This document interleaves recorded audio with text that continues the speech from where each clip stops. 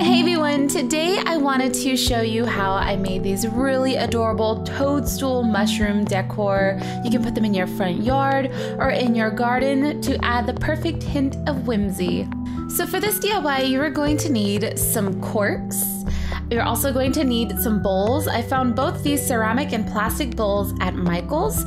You're also going to need gesso to prime your surface, and white, red, and yellow acrylic paint along with some paint brushes. You're also going to need a really heavy glue. I'm using Gorilla Glue, and a sealant to protect it from weather, and nails so that they can stay in the ground. So the first thing we're gonna do is we are going to prime our surfaces for both the bowls and the corks because we want the paint to really stand out. So we're just gonna go ahead and put one coat of this on, let it dry completely. Then I just found this red spray paint around my house. You can use red acrylic paint, but I'm gonna spray the bowls and let them dry outside. So while those are drying, I'm then going to paint the corks. You can paint these pure white. I've added a little bit of yellow, but I think I like white a little bit better. So once those are dry, I'm going to grab my glue and stack two of the corks on top of each other so we can have a variation in size of our mushrooms.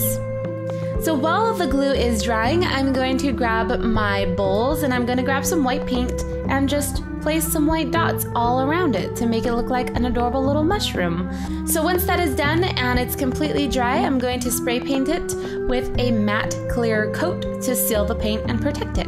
So once the sealant has dried, I'm then going to grab my Gorilla Glue and place some inside of the bowls, and you're going to place your corks on the bottom of the bowls on top of the glue. So let them dry fully. I would suggest giving it 24 hours for Gorilla Glue.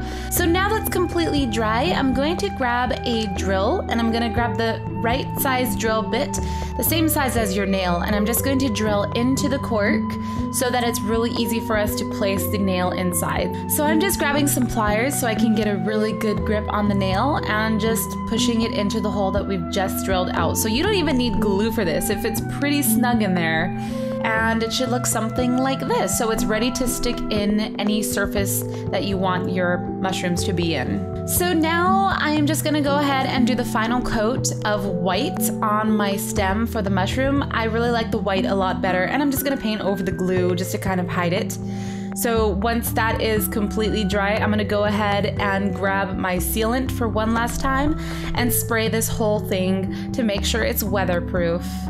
So once that's completely dry, you now have yourself some adorable little toadstools to add to your garden or your front lawn. So I hope you guys enjoy this and make some adorable little toadstools yourself. Thank you so much for watching. I will see you all later. Bye!